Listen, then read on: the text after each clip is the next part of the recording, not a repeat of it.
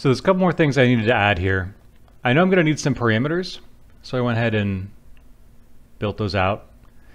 And these are just spin boxes, which you can get to down here in input and then edit utility spin box.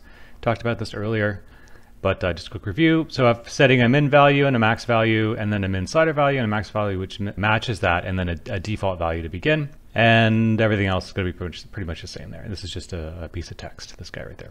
Okay, so I've got UV bounds, voxel grid size, and reduction percentage. So, and I may add more as I go. These are just the ones I can think of off the top of my head.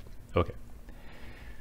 So what we're going to do is we are first going to voxelize this geometry, and we could do a remesh, but the benefit of a voxelization operation is if there are any internal faces, those will be removed. So we're going to head over to our process mesh function, pull off from the dynamic mesh output there, and just type in voxel. You'll get the apply mesh solidify option. We will pipe that in like so.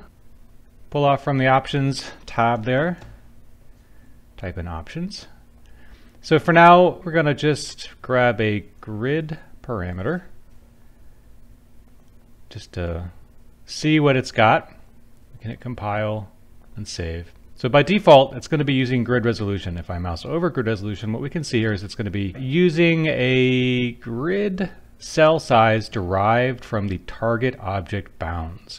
So what that means is the bounding box of each object here is going to directly influence the distribution of its upres, right? So what I'm going to do is with the default there, I'm going to go ahead and just hit process fracture. Right now, none of this is being used. Okay, so and again, just for clarity's sake, this is generating this, and this actor here is an instance of this static mesh. So you can see it looks a little sharper over here than it does over here. So if we turn on our mesh edges, what we'll see is it's super dense over here, and it's not that dense over here. And the reason is this piece is bigger than these other pieces, so it got less. That's not what we want. We want something that's consistent. So rather than using grid resolution, I'm going to use grid cell size. We'll hit compile and save. Run it again. Okay, so now we have a consistently dense mesh, but it is very dense. So let's throw a little bit of a higher value here in our grid cell size. And in this case, we could pipe something in, or we can come over and grab this value, our voxel grid size spin box, right there. So we can find it right up here. Might be a little easier if I give myself some space. Okay, so there's the voxel grid cell size. And if you just type in get value, we can pipe that directly in. And just to confirm that it's working, we'll set it to something like 5. Okay, fantastic. So 5 is going to be way too low, but something like 1, which is the default here, is probably going to work a lot better. Okay, great. So let me go and we'll turn off the wireframe for just a moment. You can see it's got this stair-stepping thing on here, and that has to do with the resolution of our voxel grid. So we're going to probably want to do a smooth operation, but before we do the smooth, we have a lot of extra polygons here we don't need for these flat surfaces here that can be reduced significantly. So let's make a little bit of space, pull off, and type in simplify. And we're going to do a simplify to triangle count. And if you are ever forgetful about it, specifically what a node might be called, and you think it might be something else, like for instance reduce might be a valid guess, you can always just come over to the modeling menu. Let's see, which one is it? Simplify, right here in mesh. So they call it simplify, and that makes it pretty easy. All right, so what we're going to do here is we need to tell it what is our final triangle count going to be. Well, it'll be helpful to know how many we're starting with. So we can pull off here and type in get num triangles.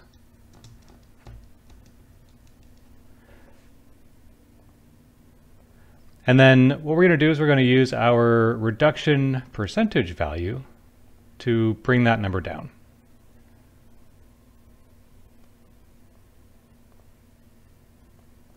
Once again, type in get value. And then we're going to do a multiplication. Just do multiply. And then we can pipe that in to there. And it's going to go ahead and truncate. It's just going to pop the decimal point off of that, because obviously the triangle count is going to be an integer. We'll hit compile and save. Run it again. So it doesn't look any different, which is a good sign. But you can see now it's significantly reduced. So that might be too much. 0.1 is a pretty aggressive reduction, but anyway, you get the idea. The next thing we want to do here is a UV bake. And we're going to do this using projection. So we're going to do a set mesh UVs from box projection.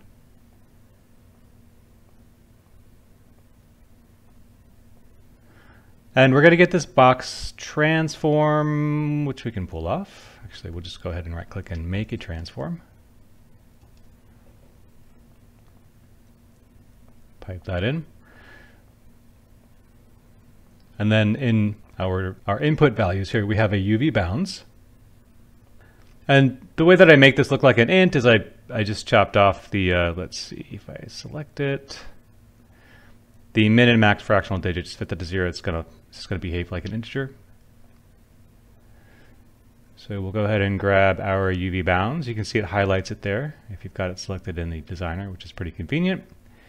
And we're gonna pipe that into scale here. So I'm actually going to split this. We'll do a get value.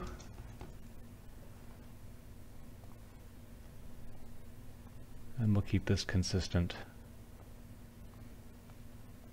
across X, Y, Z. We'll run it again. So now we have some UVs. We can see what this will look like. If we go ahead, I'm going to turn the wireframe off and apply our material to it. So it's looking a little bit low res. I'm going to increase this to 2000. Larger numbers here will be effectively zooming out. In fact, we can take a look at the UVs. Maybe I'll do that using the UV tool here. Go to the UV editor. So this is our 0 to 1, and this is what all this geometry looks like at 1000. So if I set this to, sorry, I guess a lower value is what I want. So that'll be effectively zooming in. So we'll set this to 500. Process this one more time. Make sure I've got the right thing selected. So you can see it's looking a little bit better. So we were here. Let's go ahead and take a look at that again. And you can see the UV shells have gotten bigger. So that is going to be the effect of changing this value. The lower the value, the higher the resolution is here, and the higher the value, the lower resolution is. So long as it's consistent, you can dial that into taste. And typically what I do with this kind of thing is I will figure out what makes the most sense and then create a preset. And we'll be talking about presets here fairly soon. It's not that difficult and it is incredibly useful. So this is probably good enough for this video, but I will be talking about maybe adding a few more features here for making this look even better. And then we'll talk about the preset functionality.